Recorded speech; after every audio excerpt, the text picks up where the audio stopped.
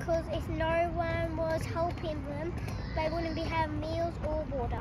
Originally the Outpost had put up our own GoFundMe campaign, and Charlotte's mum, what's your mum's name? Talia. Charlotte's mum Talia reached out to us and said that little Charlotte here had seen Nedd Brockmann on TV and was wanting to raise money for the Outpost Inc. Ultimately we got behind Charlotte and helped to fundraise with Charlotte. Well, for Nedd Brockmann, because he was doing it.